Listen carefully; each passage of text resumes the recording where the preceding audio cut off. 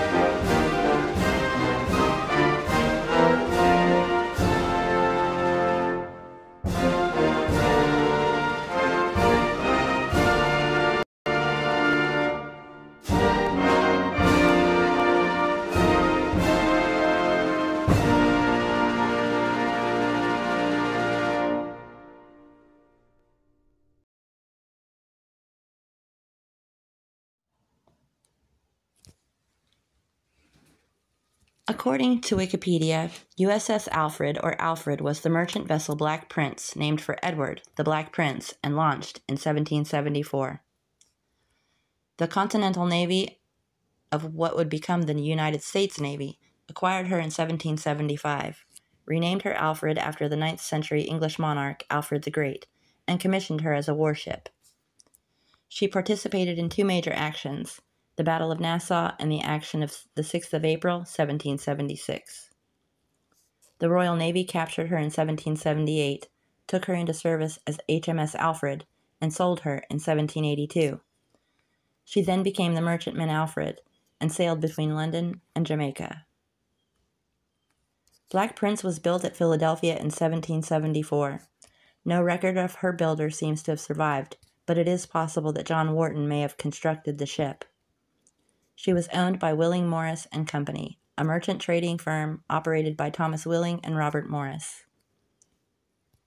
John Barry served as the ship's only master during her career as a Philadelphia merchantman. Launched in the autumn of 1774 as relations between the American colonies and the mother country grew increasingly tense, Black Prince was fitted out quickly so that she could load and sail to Bristol on the last day of 1774.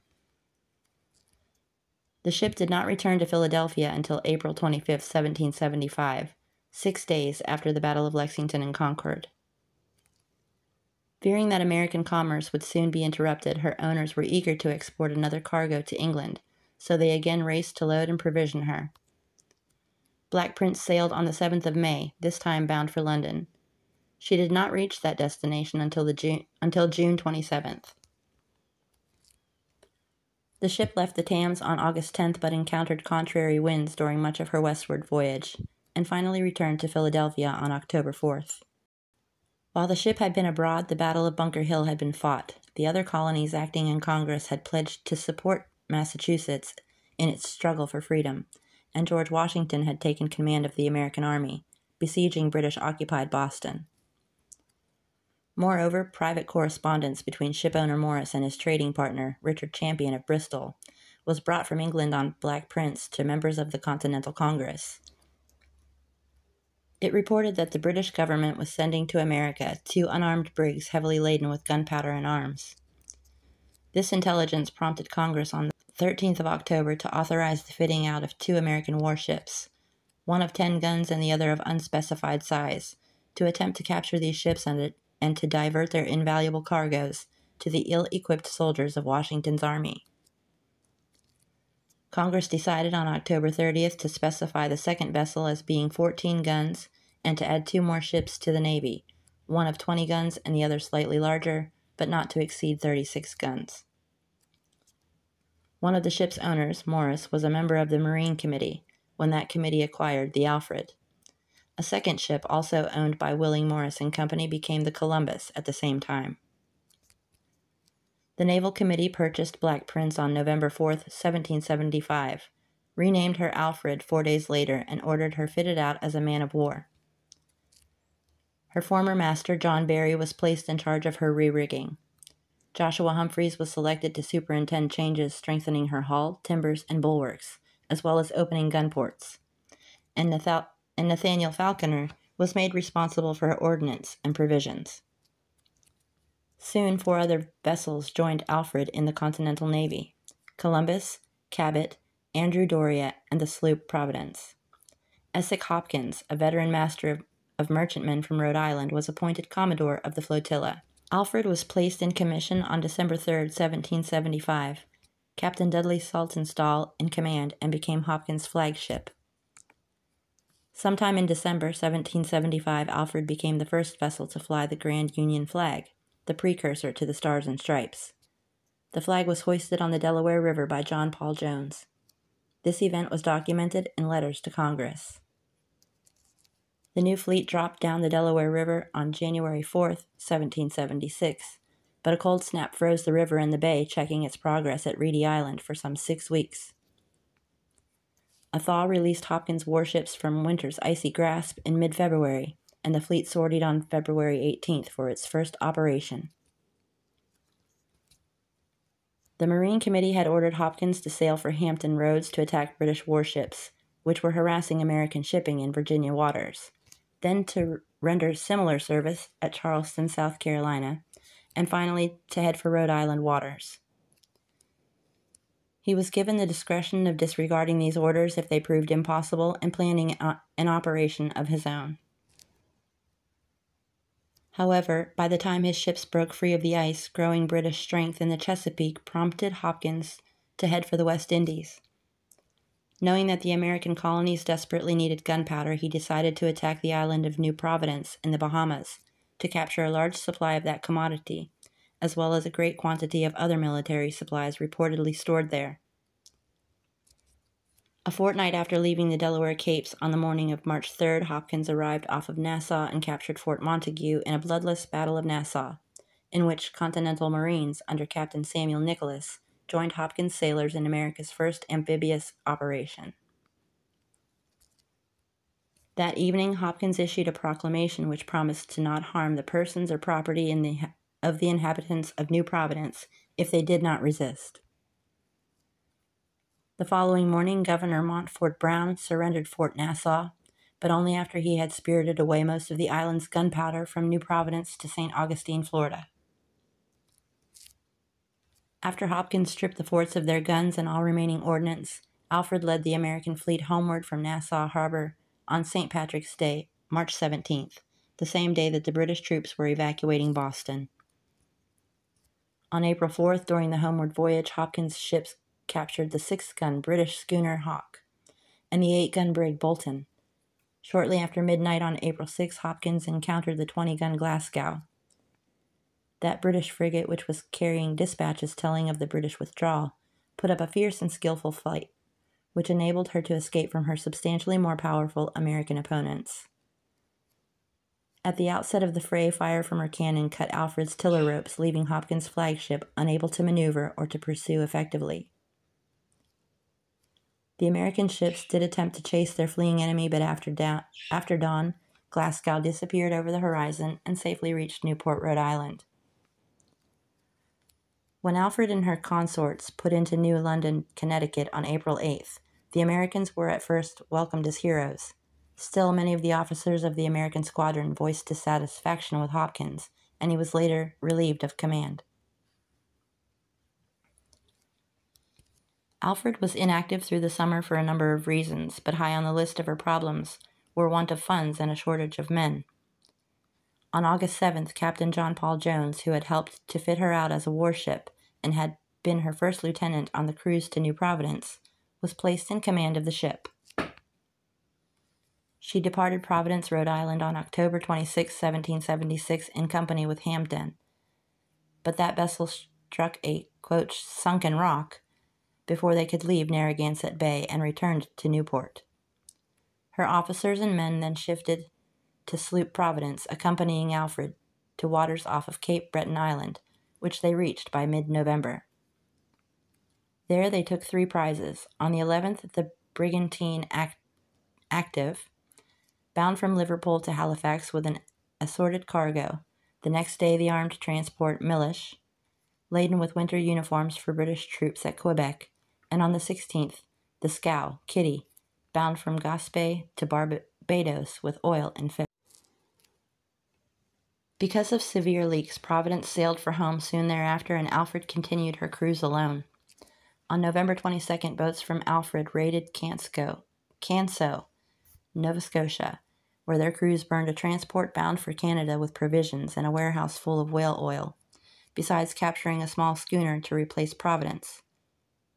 2 days later, Alfred captured 3 colliers off of Louisbourg, bound from Nova Scotia to New York with coal for the British Army, and on the 26th of November captured the 10-gun Letter of Marque, John of Liverpool.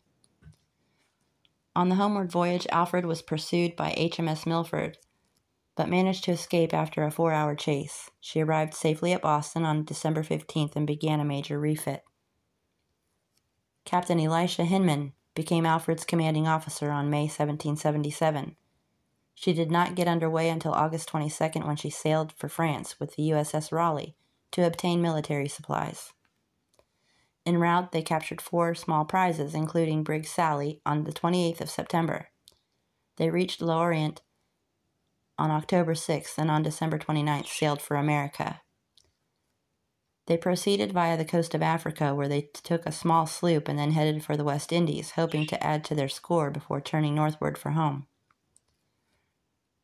On March 9th, 1778, near Barbados, they encountered British warships HMS Ariadne and HMS Ceres. When the American ships attempted to flee, Alfred fell behind her faster consort.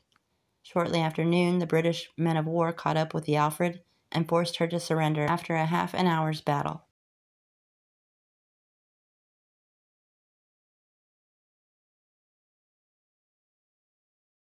Her captors took Alfred to Barbados, where she was condemned and sold.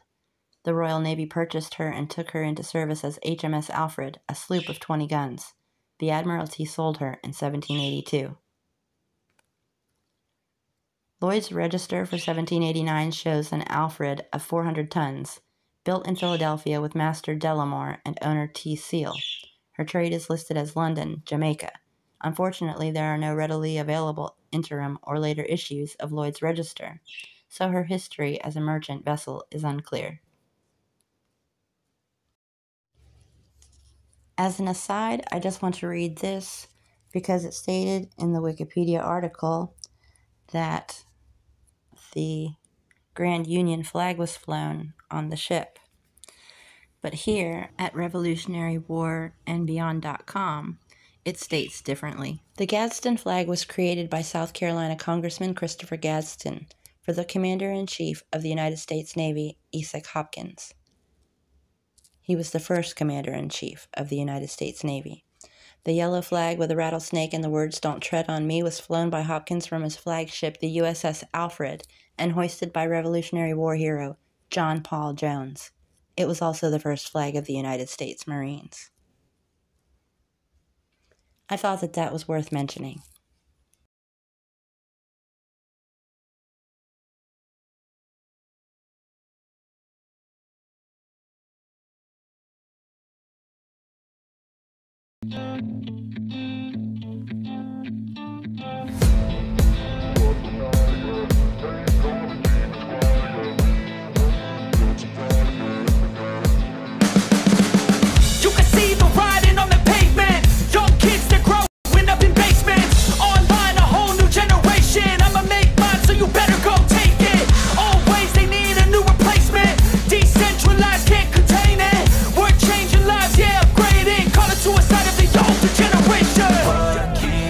At night, yeah. Make all the demons quiet, yeah. We were built to thrive, yeah. I think that we've all had enough. What keeps you up at night, yeah.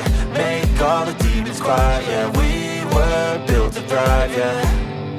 I think that we've all had enough. Oh, yeah, I think that we've all had enough.